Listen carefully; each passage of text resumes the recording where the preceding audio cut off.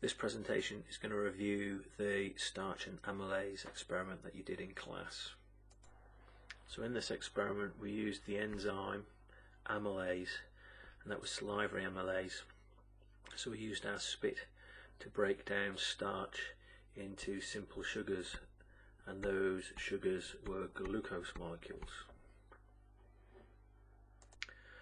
The presentation is going to explain how iodine is used as a test for starch.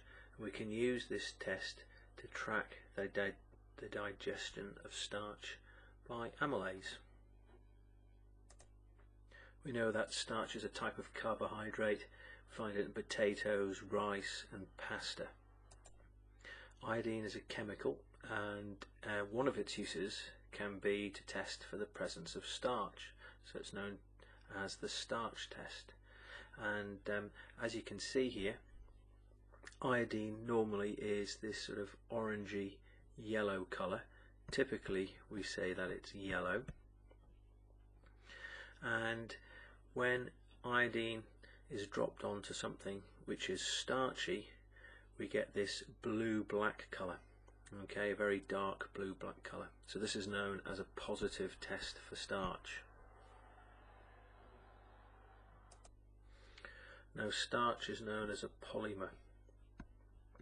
And polymers are very long molecules. So this is only part of a starch molecule. This molecule would be stretching on and on and on and on and on. Very long polymer. The enzyme amylase has an active site which perfectly fits this particular substrate.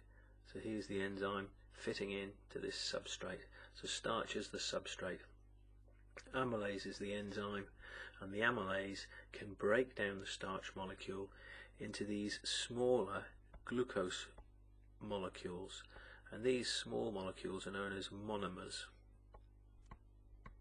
So as you can see, we can go from a very long polymer to much smaller monomers. So let's have a look and see what's happening in this experiment. You can pause the slides, of course, to read the information. So let's get over this idea of a water bath. So simply what we've got here is a beaker containing water, and we're going to keep this water at a particular temperature. So we'd use a thermometer just to gauge that temperature. Inside the water bath we've got a couple of test tubes or boiling tubes. Now one of these boiling tubes contains the enzyme amylase, our spit, and the other test tube or boiling tube contains the starch solution, and we're going to keep them in this water bath for 15 minutes. So here's a question: why do the solutions need to start at the same temperature? Pause the video and see if you can think of the answer to that.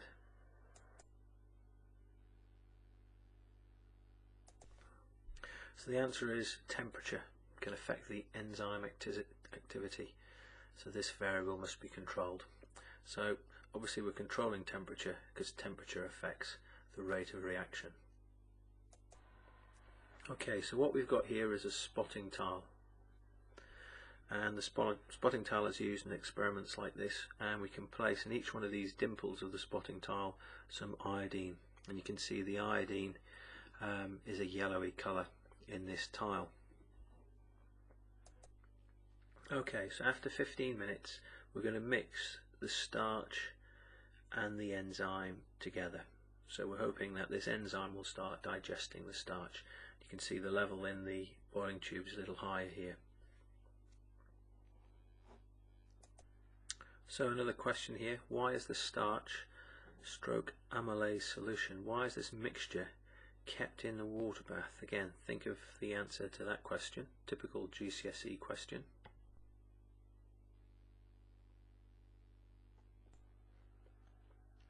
The answer is pretty much the same as the last one. It's all about controlling variables. It's about controlling the temperature so it doesn't affect our results. So every few minutes what we're going to do is take a drop out of the starch amylase solution that's sitting in the water bath.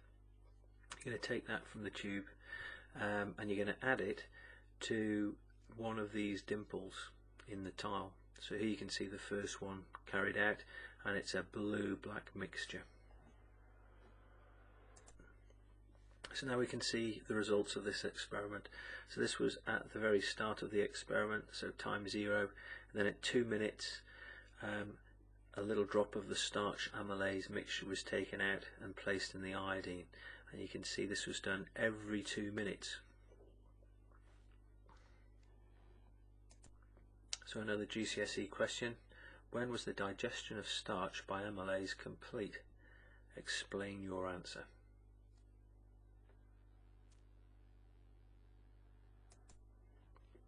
So the answer should be between 12 and 14 minutes. It'd be quite easy just to say 14 minutes, but in reality that complete digestion of starch could have happened somewhere between 12 and 14 minutes. To explain the answer, of course, we can see the colour change taking place.